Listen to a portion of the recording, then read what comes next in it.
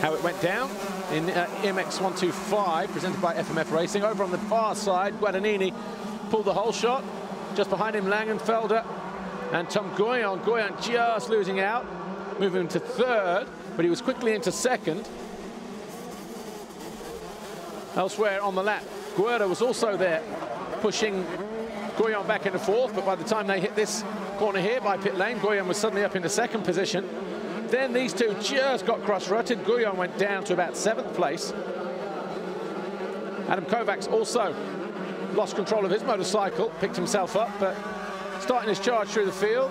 Tom Goyon went down the inside of Florian Mio to move up into 4th. Then Langenfelder there to go into 3rd. And then this pass on Guerra to get himself into 2nd. By then he was about 12 seconds down on the race leader, Mattia Guadagnini. Florian Mio was comfortable in 5th position on course for his best race result of the year. Joel Rizzi not so lucky, cross-rutted, bit of a tanky.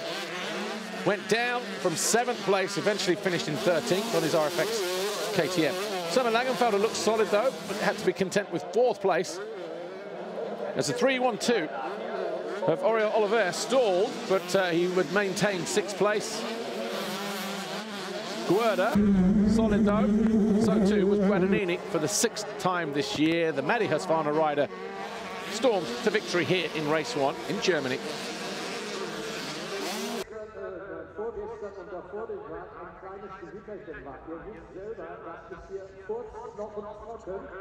Und so geil das ist mit Pyro-Sachen, also mit Feuerwerk, bitte nicht. So schnell könnt ihr gar nicht gucken, wie hier der komplette Hang der Nationen in Flammen steht. Und wir hatten gerade hier schon so einen klitzekleinen Versuch, deswegen bitte eine Pyro, so geil es ist. Verwahrt sie fürs nächste Regenrennen, für Silvester. Mattia Guadagnini, congratulations. You pulled the whole shot, you controlled the race, you managed that gap to get your 6th race win, but Guyon was closing in at the end. Yeah, I take a good start, I take the whole shot, and then Tom passed me in the first lap, then I passed him again, and then I saw him crash, I hit him, and yeah, I take a good gap and then control, managed to finish first. Yeah, I'm happy and see you tomorrow. Okay, thank you.